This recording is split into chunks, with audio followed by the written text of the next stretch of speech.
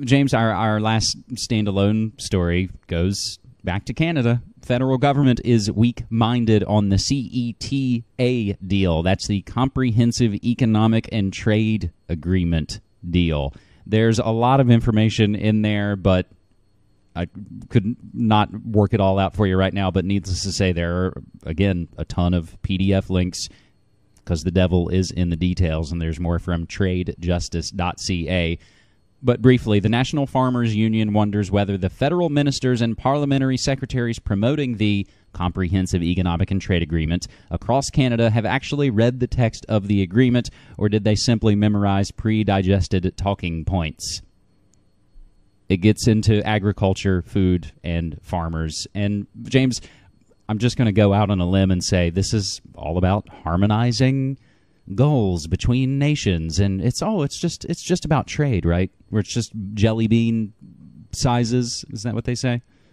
Yeah, exactly right. Yeah, that was the infamous quote of Stephen Harper, our wonderful prime minister in Canada, when they were talking about the conspiracy theorists who think that the SPP is about making highways to Texas or to the moon, as he liked to joke. No, we're just counting jelly beans. There's nothing to see here. Exactly. Harmonization, emphasis on harm.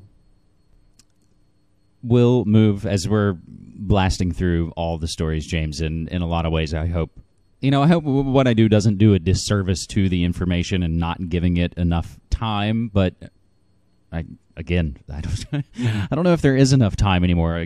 All you got to do is look at the news and realize, oh, well, maybe there's not a whole lot of time. So the bigger than usual binge and purge on Food World Order, which is at the top of the page right now, it's basically the big data dump of information collected by myself and also Adam helping out. So it gets larger and larger and larger, and just, take the time, take a few minutes, scroll down the list, hover over each link, and you'll kind of see it. And as you go down the list, again, I think it kind of paints a story. So, but for time's sake, I've pulled just a handful of what I think are some of the most important bits in this binge and purge that's called Kashi, Monster, Windsor Hum, and more. There's a great, fantastic new chart of the 10 companies that control the enormous number of consumer brands. It's a huge graphic, and the main big boys in the middle, of course, are Kraft and Coke and Pepsi and Nestle and Procter & Gamble and Johnson & Johnson and more. So it contains all those kind of mainline products, but it also gets into a lot of the fake, alternative products that I see on my shelf at the grocery store I work at. So Kashi, it all kind of sparked from a blog called The Green Grocer, an independent natural retailer. It's a store and a website.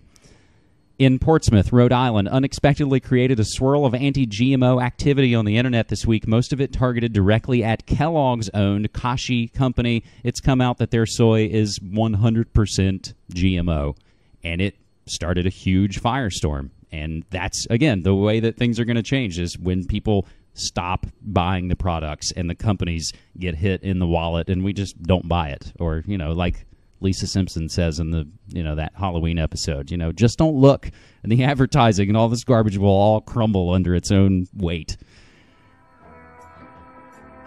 Absolutely. And for people who haven't seen that map that you're talking about, the corporate food map there, absolutely. Ooh. Yeah. Well done. Very incredible. I've already saved it to my hard drive. I hope other people will do so likewise. On that note, let's take a short break. We'll be right back with James Evan Pilato of foodworldorder.com right after this. The movie makes another chance he takes. Odds are he won't live to see tomorrow.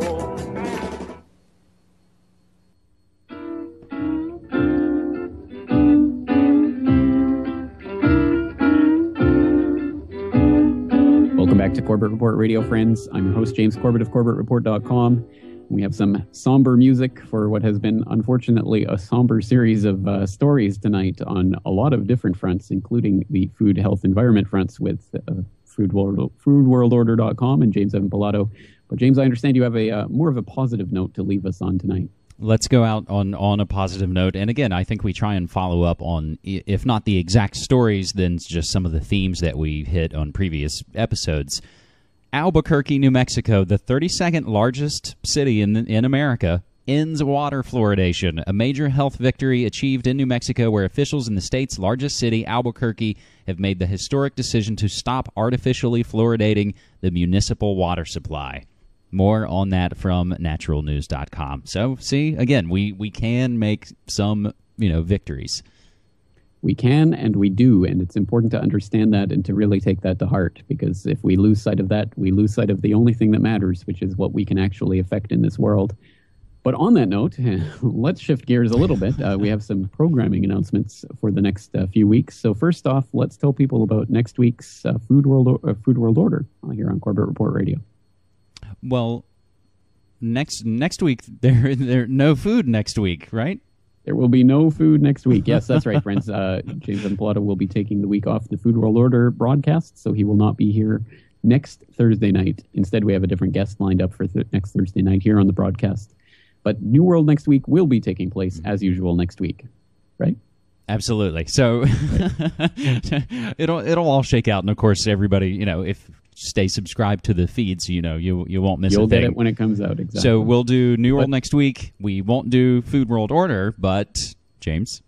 But on that note, as people who saw the most recent New World Next Week will know, I announced that I'll be on some vacation later on this month. So starting around the middle of the month and until the end of the month, I'm going to be out of town, out of the country, actually. I'm going to be taking a holiday with my wife. And that means that there will be no Corbett Report podcasts or videos coming out during that time. But there still will be Corbett Report Radio here on Republic Broadcasting. Rather than playing rebroadcasts for you for 3 weeks, which I think would get a little bit repetitive, I've lined up some guest hosts who will be hosting different nights of the week. So on Thursday nights for the 3 weeks at the end of May, it's going to be James Evan Pilato hosting the entire show, and he's going to be taking the reins from me, so I couldn't have left it in better hands, I think.